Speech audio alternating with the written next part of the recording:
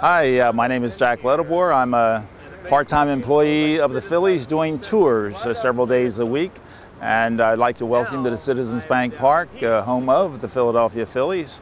And I hope that you will come and see us sometime, not only for a ball game, but also for a tour, which we do throughout the year. It's hard for me to believe that this ballpark, we're in our 10th year in this new ballpark. This is Citizens Bank Park. As you know, Citizens Bank is the Royal Bank of Scotland. They paid $95.7 million to put their name on this facility for 20 years. Sounds like a lot of money, but they knew where the All-Star game was last night, the City Stadium. They paid $400 million for that. The Phillies keep this one for themselves to entertain the heavy hitters. But regardless, all the suites are decorated exactly the same way. You see baseballs on the back of the chairs. The cushions over here are simulated bases. The Philly fanatic jumping out of a helicopter with the opening day ball over at the vet. The price varies pertaining to three things: where it is in relation to home plate, how many years you sign up for, and the size. Many are only this big and hold 12, and others are from about this young lady over and hold about 16. So it depends on those three things. And they run $150,000 to $250,000 a year. Does not include food. Anyhow, well, the big difference with this one versus the vet was the vet was owned by the city of Philadelphia. And every time they wanted to do something, they literally had to go through City Hall.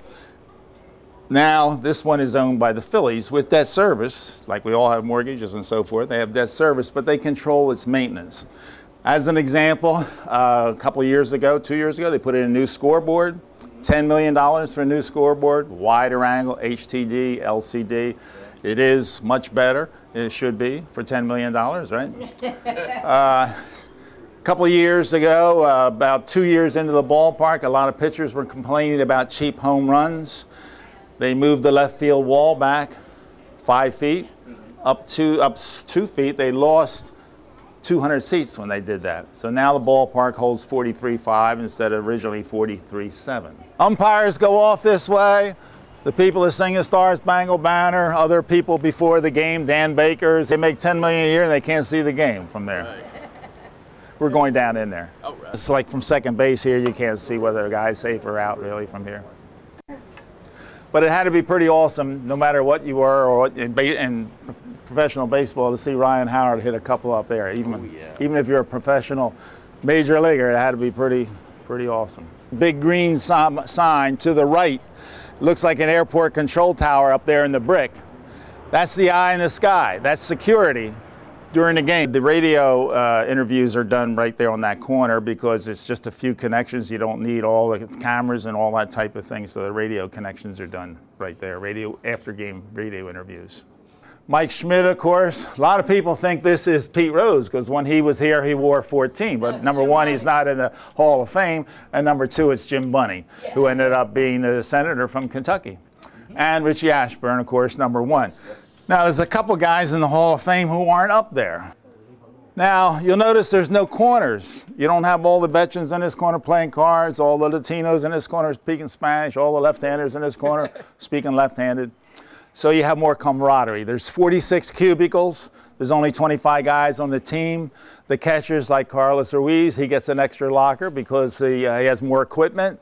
Some of the veterans get extra lockers, like Jimmy Rollins controls the music. He has a boombox in his.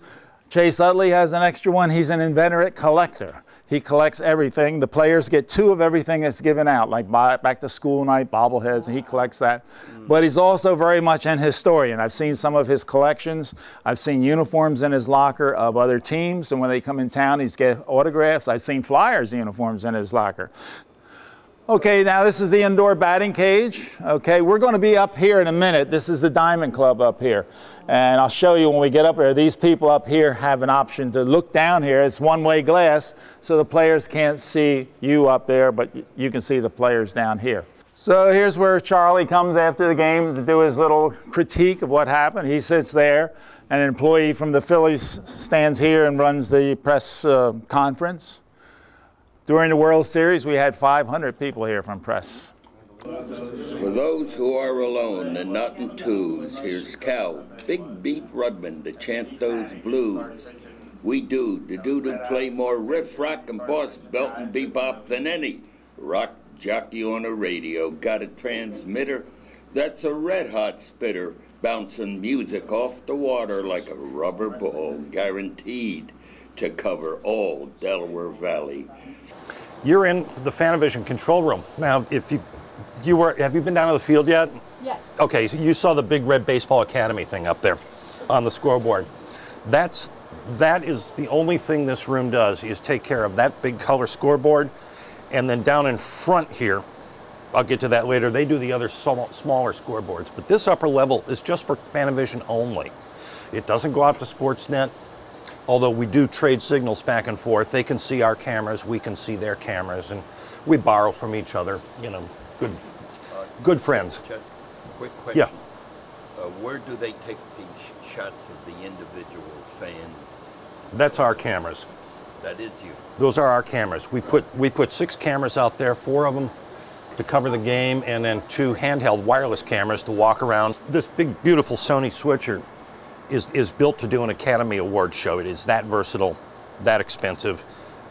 We had some money and we just decided we're going to buy the biggest and best, and we bought it, and we use it. 6 figures to buy this. The switcher. Yeah, this is about $600,000 here. Well, if you want money, there's a nondescript looking silver and blue rack there on the left. Takes up about 2/3 of that space, and that's $1 million sitting right there. What's it do? It's the routing switcher, that Harris router on the left end, rack 22.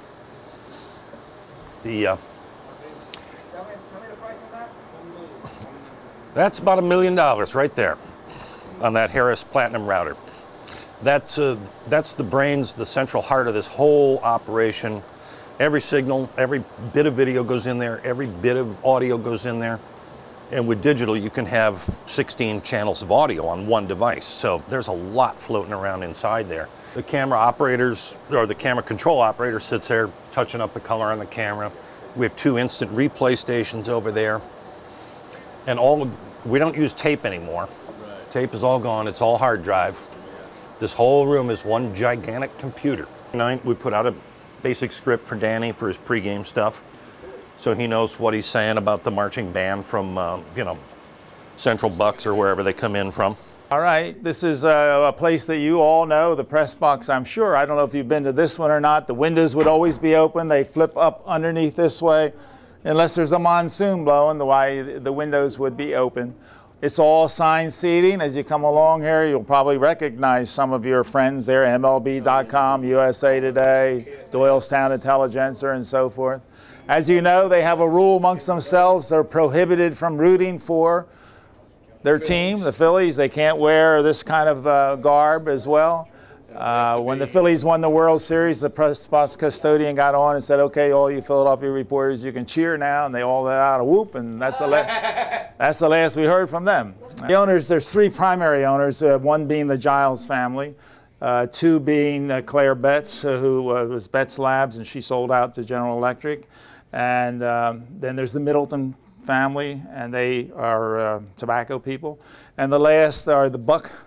They call themselves Tri-Play. You may remember a couple of years ago, the Phillies wore a B one year, yes. And there were 3 brothers, and 2 of them died over the winter. 2 of those Buck brothers died. There's 1 left, and they still own. They still have a fourth of the action here, so to speak. So they're the 4 primary. They're not the original ones. I believe, I may be a little long here, but I think when Bill Giles put this group together, when the Carpenters wanted to sell, I think there were 8.